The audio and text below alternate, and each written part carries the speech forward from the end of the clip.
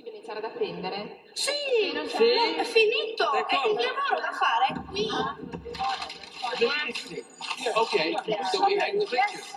Just hang the pictures. Hang them and put plastic over. To be an artist, to be a photographer, you have to nurture the things that most people discard. You have to keep them alive in order to tap them.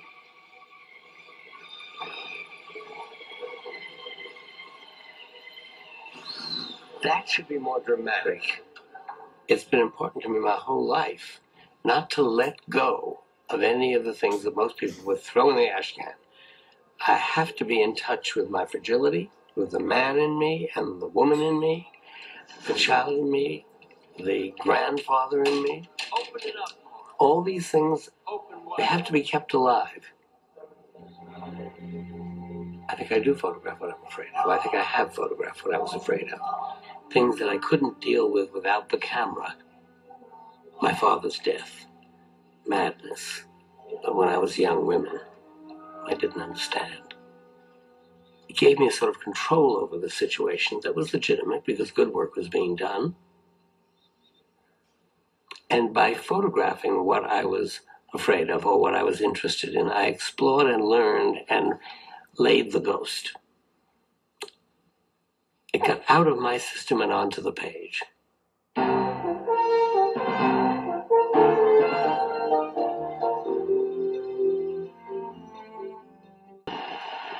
When he left Vogue in 1988, he did not leave fashion, but as he has said, his interest had faded.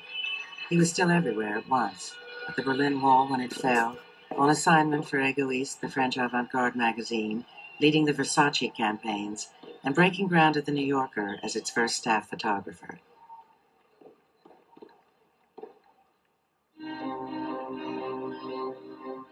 Different animals have different kinds of eyes for accomplishing what their goals are. An eagle has a literal zoom lens in the eye so that from way above he can zoom down on the rodent that he's going to attack. In the same way, I think that my eyes always went towards what I was interested in, the face. He's a great hunter. He just sucks you into his He's looking at something other than the surface of your face. He sees. It's very, very disconcerting. They see right through you and beyond you. He didn't want the cup and the saucer and the table It must and the be chair hard to and the see background all and the the tree and the meadow. He wanted the face. And I believe that it has made Avedon peculiar in some ways. I think I'm some kind of a reader, some kind of a... I mean, I used to love handwriting analysis, but that's nothing compared to reading a face. I think if I had decided to go into the fortune-telling business, or whatever you call that, I probably would have been very good. What happens to me is that in work, I look for something in a face, and what I look for is contradiction, complexity, things that are contradictory and at the same time connected.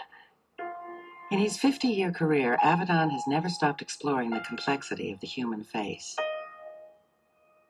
He is an eclectic original, drawing from an array of sources: Lubitsch's movies, the stark frontal portraits of Nadar and Sander, the drama of Julia Cameron, the playfulness of Lartigue. There are so many different things I've done at so many different times. There was one time when the face was like an explosion. For years, it was this explosion. When an explosion happens, you don't know where it's going to fly, where it's going to go, where the teeth are going to be, where the eye is going to be, what the contradictions are going to be within the face. Is this the laugh cynical? Is it ironic? Is it pain? Is it a scream? Is it all this concerned me. It didn't concern me, just overtook me, and they were all facets of my feelings at that time, those years, that month, that day.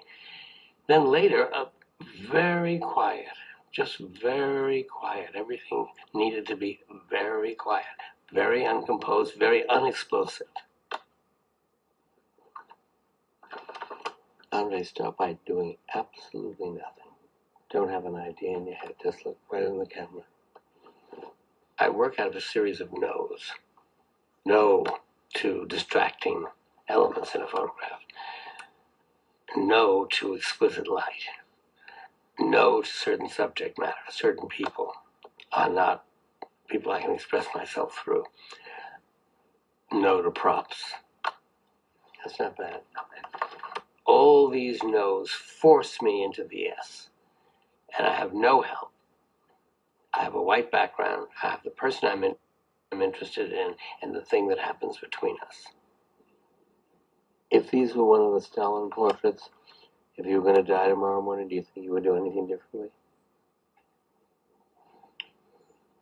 Why don't you just think that that's what's going to happen? Yeah.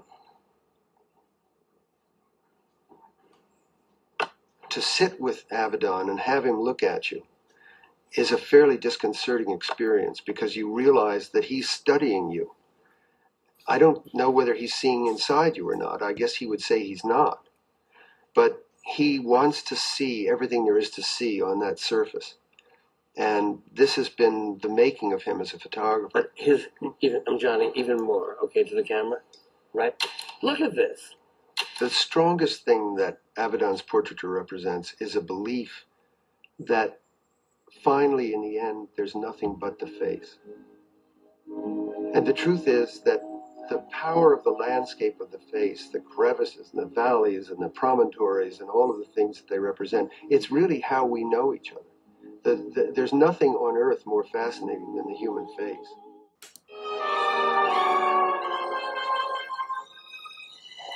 While Blumenfeld was bringing an experimental eye to fashion imagery, a young American photographer, Richard Avedon, was refreshing classic styling with energy and creative spirit. Daring, stylish and ambitious, Avedon's pictures reflected the optimism of 50s America and turned him into the first celebrity fashion photographer. His status was confirmed by Funny Face, a film based on Avedon and starring Fred Astaire, and one of Avedon's favourite models, Davima. This time, let's see if we can't get rid of her. I mean, keep in mind that you're a woman who thinks. Now, that is a piece of sculpture by Itsubuchi. I want you to look at it as if you understand it, as if it understands you. See? In New York, I caught up with a great friend of Richard Avedon and legendary photographer in her own right, Lillian Bassman. Hi, how are you? Nice to meet you. It's nice to meet you. I'm a big fan. Thank you very much. Is this your new book? It's not a book yet. It's on the way. It's a layout. It's a layout. Bassman was one of the great experimenters in fashion photography, and remarkably is still working. So that's Lauren Bacall. That's Lauren Bacall. Yeah. What's Lauren Bacall like? She was no problem at all. Everybody said she's going to be so difficult. But, Does it feel like a diary? I can't remember names, but I remember every moment, every situation in which I photographed. All these people who were my friends and I knew well, the models, are gone. In this golden age of fashion photography, Lillian worked for Vogue's main rival, Harper's Bazaar, alongside art director Alexei Brodovich. Art directors play a big role in the shaping of the fashion image, and Brodovich was one of the legends. He was marvelous. He would always say, think of a new way of doing something, force yourself to make that next move, to not to do the same thing that you did yesterday, today. It was working at Harper's Bazaar that Lillian first helped encourage the talents of the young Richard Avedon. What was it that made him different, do you think? It was his enthusiasm, his youth, his excitement. We went to Europe together, we traveled together, and he saw a lot more. America didn't have great fashion, and that's why most of Dick's important fashion was done in Europe. And he became interested in being an artist rather than just a fashion photographer. It was in Paris that Avedon took many of his most striking images, and where, inspired by Brodovich's message of thinking differently, he proceeded to transform the possibilities of the fashion photograph. The Vima with elephants is an Avedon masterpiece. Like so many of his pictures, the composition is almost perfect, but it's the introduction of drama and spectacle that makes it so special.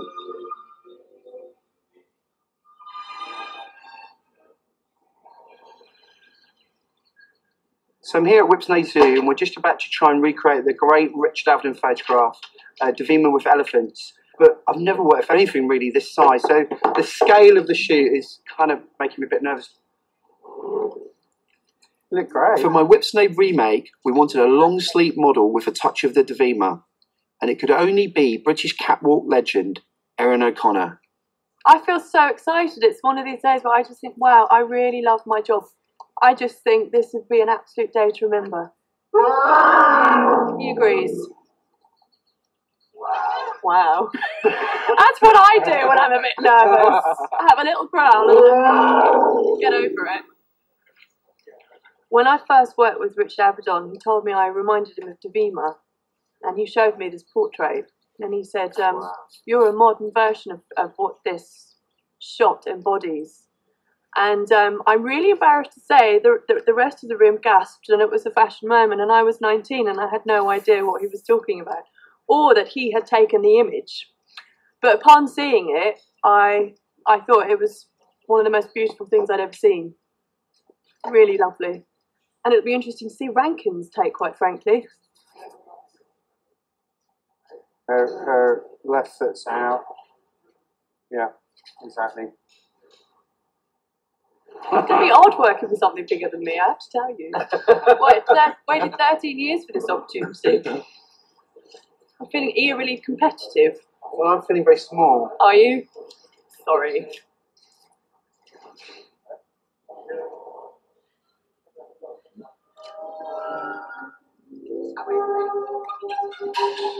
Maybe not look quite so nervous.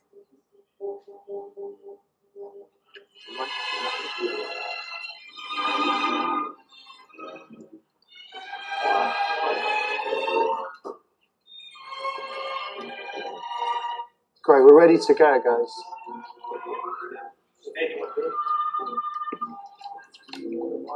Erin, would you just move to your right a little bit?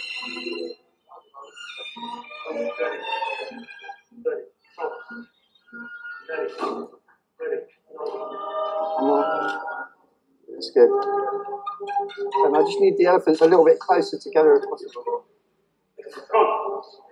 No. And the arms. That's great. Do you know that's the first time I think I've ever taken a photograph where I've not known what to say, like at all, apart from move left. Can you bring the elephants together? And I was like so dependent on you. It's the first time you haven't spoken to me on set. I know. That was odd. Just not getting a bit of Rankin banter. I was totally in awe. I think everybody was. They just wanted to watch it unfold. But every so often, I could just feel this really rough skin touching my palms. I was thinking, I wonder what they are thinking. Yeah.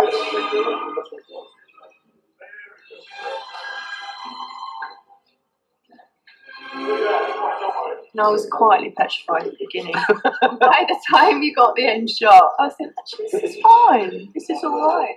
This is the one. This is. I mean, there's a couple. I think that this is. I think your pose in this one. The difference is that these elephants are chained down. They do almost look like they're trying to escape. To escape from her, yeah. But maybe it's because of the chain. I'm really glad that ours is different. Well, what's really funny is that they are absolutely massive, those elephants, and look, you're not that far off. It's just the platforms. In many ways, this is the ultimate fashion photograph, perfectly combining grace, beauty, and creative inspiration. Recreating this image was an incredible challenge, but I'm just really pleased we managed to pull it off.